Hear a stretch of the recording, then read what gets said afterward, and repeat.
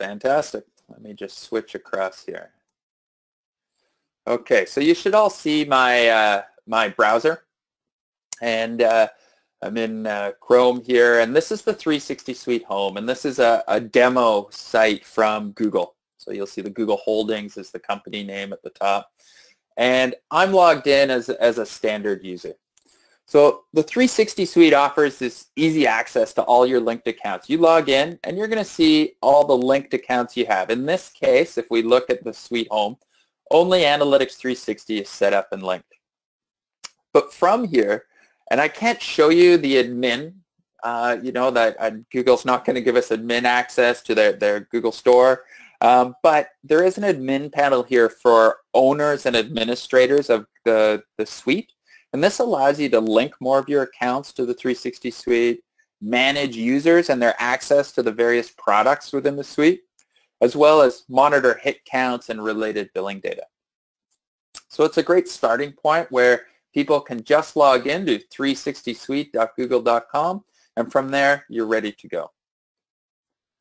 Now, I want to dive into a few of the things that I discussed previously related to some of the integrations and features within GA360.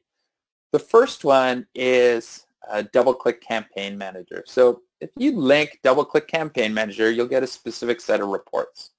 And the core integration provides this DCM-focused reports that break down similarly to how you might break down within DCM. These reports give you access to click through and view through data, and you know, they're a good start.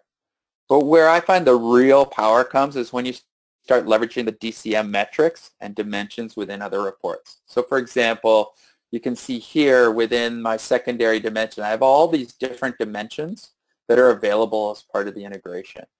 And these are now available. Dimensions, metrics are available throughout the Google interface. And so you can start creating your custom reports and segments and secondary dimension breakdowns across all the other reports within the platform. So, you know, but where I said, you know, the real power comes from is within these other reports. And so I want to show you an example here. One of my favorites is really to show the DCM integration is with the multi-channel funnels, and how GA360 can really help improve your understanding of the path to conversion. So in this example, I've filtered to paths that contain display advertising. You can see here I've jumped to the top conversion paths, and I've got this advanced filter on, and really that's just so that I ensure I can show you some of the display paths. And you can see here that we've got display impressions. That will be with the eyeball, and then we've got display clicks without the eyeball. And this is really, now we're able to see where these appear in the overall path to conversion.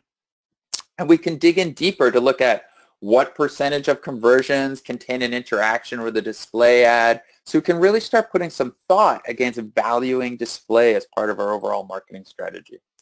Historically, if you just had DCM, you wouldn't actually get this view of the other channels that are driving towards conversion. So now we can really understand how well is our branded display working for us, or any display, and for that matter. That's just one sample. And we'll see display come up as we jump through here, just because having the DoubleClick integrations in place, you know, these tend to pop up. So one of the other sort of features or tools I talked about was attribution modeling. Within Google Analytics Standard, you get access to the model comparison tool. And these are super powerful tools to get you started on a deeper understanding of how to attribute credit to your marketing initiatives. And as I mentioned, you know, in my opinion, this tool is extremely underutilized, and it's so powerful to be included for a free version of an analytics tool. You know, move beyond last click and start gaining a more complete understanding of where your various marketing initiatives are playing roles in driving conversions. With this tool, this can take some experimentation, but with a few clicks, you can gain some immediate insight. So, for example, you can see here that we are looking at last interaction. I've got my last interaction conversions and value. But I can create a pull down, and we'll talk about data-driven in a moment. But let's look at some of the other options. I have quite a few options, and I can create my own custom models. But as an example, let's say, how does last compare to first? And so when you start looking right here, I look at things like, organic search. And you could see that, it's a little tilted towards being an opener versus a closer. Versus if I look at direct, I have quite a few more that act as closers. And that would make a lot of sense. Nobody's going to come direct to your website unless they already know about you. If you start seeing a huge skew towards first interactions with direct, you more likely have a problem with some type of campaign tagging and other attribution issues that are going on with your website. But you can see as we go down here, we've got things like referrals and organic that really are tilted more towards that first interaction versus last interaction. And these can, as you start playing and adding other models, you can start getting a feel for what point in that path to conversion typically do these channels play. And I can break this down by other types of dimensions that are related to my marketing and advertising to start getting that deeper insight. Now, when you jump over to Analytics 360, you get access to these two other tools, ROI Analysis and Model Explorer. So let me jump to Model Explorer here quickly. Data-driven or DDA, it evaluates all converting and non-converting paths to understand what role each channel plays in driving conversions. And it's then able to put weights around those, as I mentioned previously. So in this case, we can see that, what is it here? Let's see, we've got display, referral, direct, and even organic search are skewed towards the end of the path and are acting as closers to your conversions. These models are refreshed weekly, so they really stay up to date with your changing marketing efforts.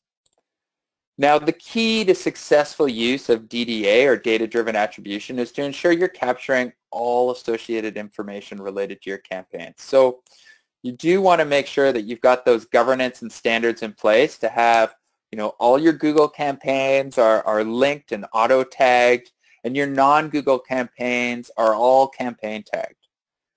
DDA will also incorporate cost data, so it's worthwhile to look at leveraging cost data import and pulling in cost data from your non-Google campaigns. Typically, you're able to automate the pull-in of cost data for many of your Google campaigns. DDA, data-driven attribution, does have a few limitations that you want to be aware of when you're kicking it off.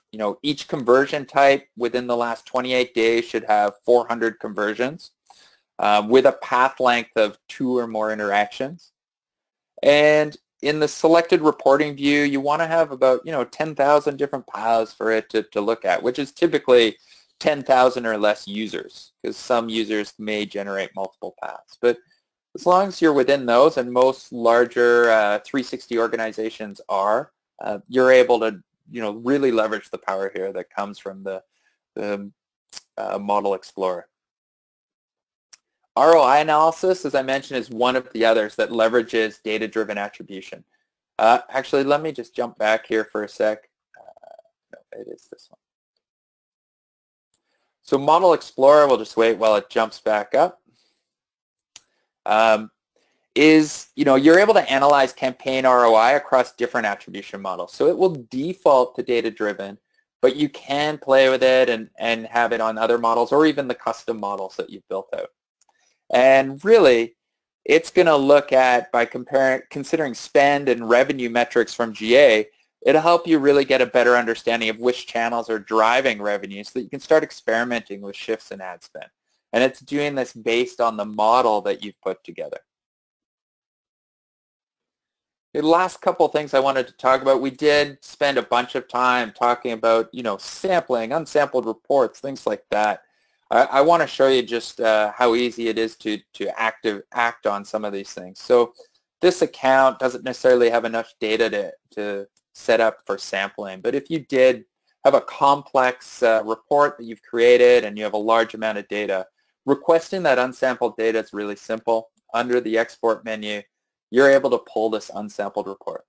And this actually gets pushed to Google Drive, and you can access it right from within here under the customization menu, where you have unsampled reports, or right from within your Google Drive. They can take a little bit of time to process, but you'll get an alert when it's ready.